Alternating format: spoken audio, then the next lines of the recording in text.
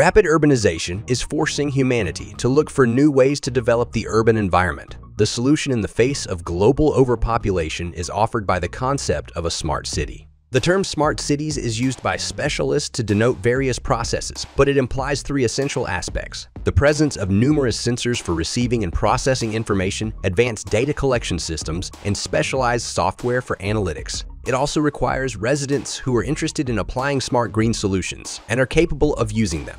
There are already more than 1,000 cities in the world that are gradually becoming smart. They exist in Europe, Japan, China, and North America. South Korea stands out in this regard. While in other countries, smart technologies are integrated into existing megacities, here they can boast the creation of such a city from scratch. This is Smart Songdo, located 30 kilometers from Seoul, recognized as the most ambitious project of modernity. How the smartest city in the world was built and what challenges it faces today, you can find out in this issue.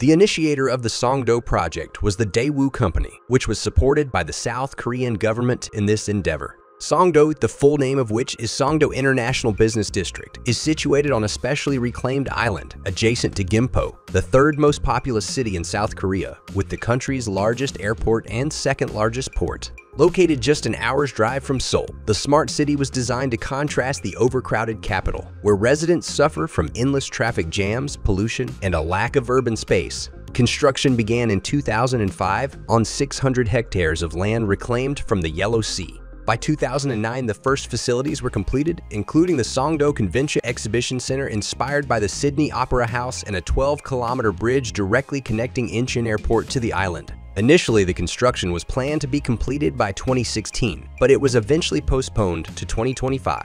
It is expected that Songdo will have a permanent population of 252,000 residents, with the creation of 400,000 jobs, so another 200,000 to 300,000 people will commute from the mainland to work daily. The city's design and adjacent areas exclude further expansion of its borders. The organization of urban space follows strict rules. Green zones, pedestrian and bicycle paths, metro lines, bus routes, and integrated charging stations for hybrid and electric vehicles create a combination of diverse transportation options. Urban blocks are separated from high-speed roads by wide boulevard zones. In the future Songdo City, there should be 80,000 apartments, 5 million square meters of office space, and 900,000 square meters of retail space. But of course, the main asset of Songdo is its smart infrastructure. The network equipment developer Cisco has placed various sensors throughout the city, connecting global tracking networks literally every centimeter. Data from these sensors are sent to the central control hub, where information about the condition of buildings and roads is analyzed. The city's energy supply is regulated every second based on monitoring of energy consumption.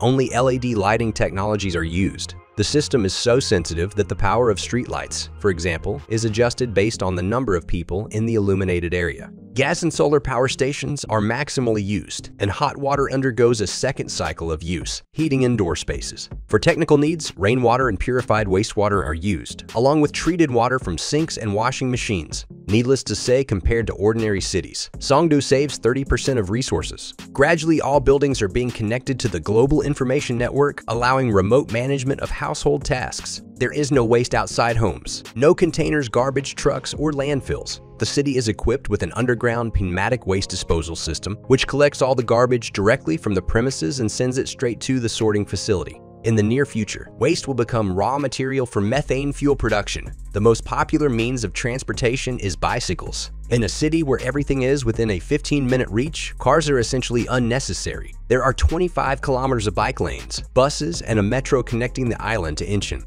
If a resident still chooses a car, countless charging stations for hybrid electric vehicles and free parking will encourage the use of low-emission vehicles. It's worth mentioning that 95% of Songdo's parking facilities are underground. Streets connecting districts are equipped with sensors measuring energy consumption and traffic flow.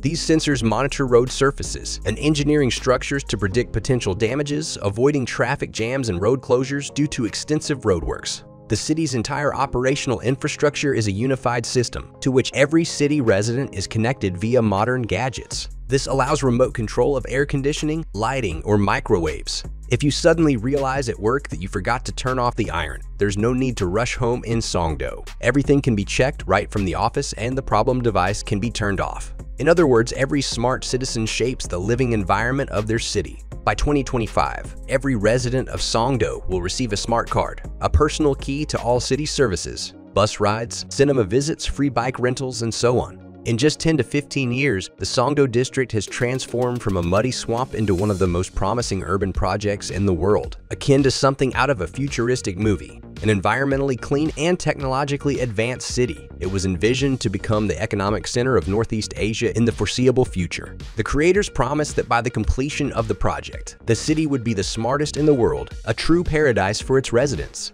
So why today are the residential areas of Songdo filled less than a quarter of their capacity, and less than half of the planned buildings from the project have been constructed? The main reasons, as always, are a lack of funds and high costs. The project, valued at $35 billion, failed to attract a sufficient number of investors and the representation of major global companies. Currently, only 70,000 residents inhabit Songdo out of the planned 300,000. If the funds to complete the project are not found, the city is likely to become deserted very soon. To lead a full life in Songdo, you need to have an above-average income. Because of this, the situation in the city has already been dubbed the digital divide. The creators of the city, private corporations, originally planned it this way. Only specialists with high incomes are intended to live in the city permanently, while service personnel come in for shift work. However, this idea failed. It turned out that most people want to work where they live, and people with income are in no hurry to move to an expensive city. The smart city raises another ethical question.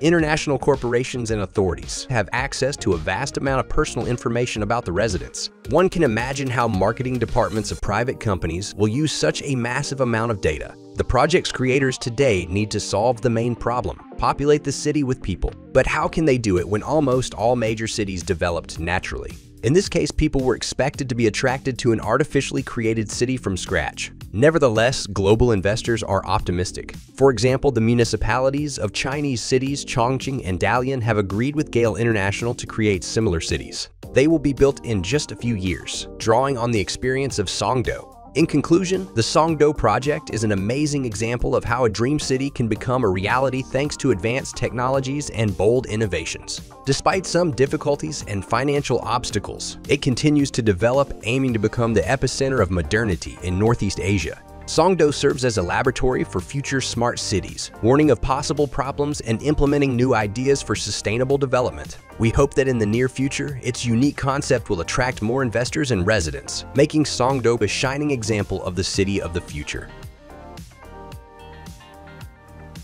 And what do you think? Is it worth building smart cities from scratch, or is it more profitable to make existing ones smart? Share your opinion in the comments. If you enjoyed the video, don't forget to like it and subscribe to the Kara Show channel. Also, check out our previous videos. See you later.